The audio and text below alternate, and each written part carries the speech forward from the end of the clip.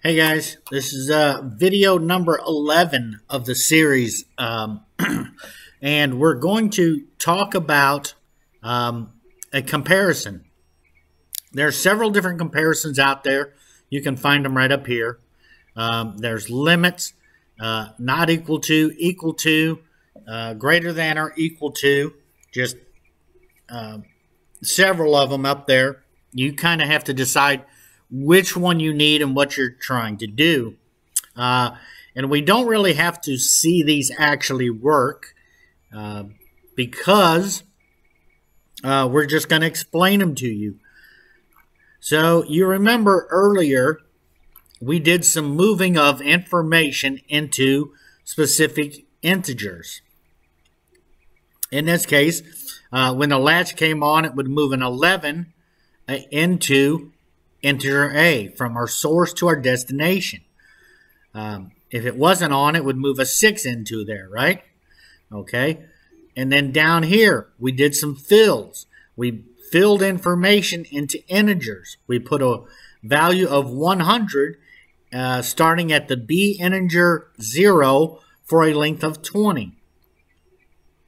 And then we put a value of 0 into the B integer 10 for a length of 10.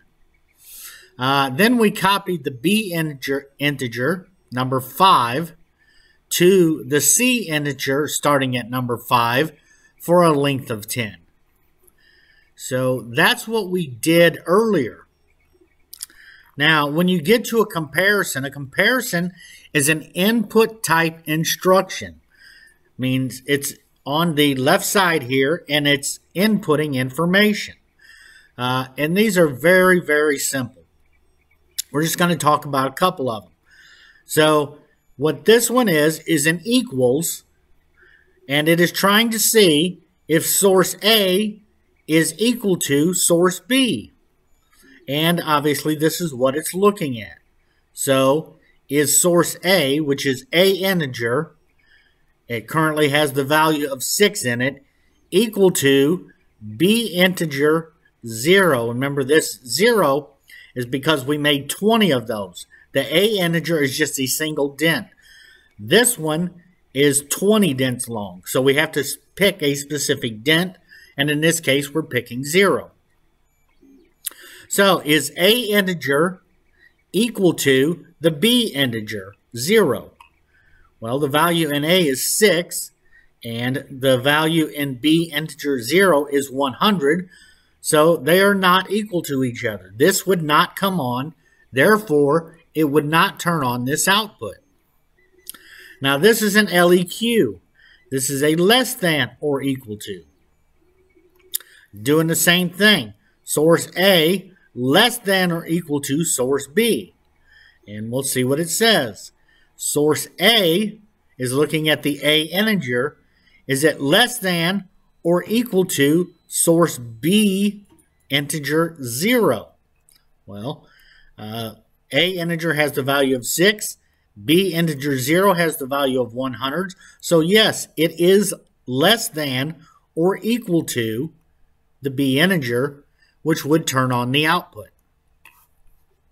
This is a greater than or equal to, a GEQ. Greater than or equal to. It's telling you right here, and it's showing you the equation in these. Is source B greater than or equal to, source A greater than or equal to source B. And in this case, they're comparing B integer number 5 to C integer number 5.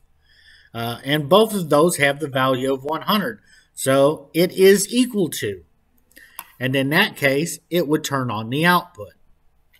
Now, again, there's several different types of these, and you will just have to decide, which one you're looking for to work in your application. But that's the basics of a comparison. Now, we're going to do a separate video on a limit. Limit works a little bit different. So my next video, number 12, will be specifically on the limit. And we will make that one so you actually see it working. because that can change quite a bit. These here, we didn't really need to see them work because all it's doing is comparing information in two different registers. So that is the end of the video. If you have any questions, remember, go up here to the help section and look up what you need to find. All right, guys. See you in the next video.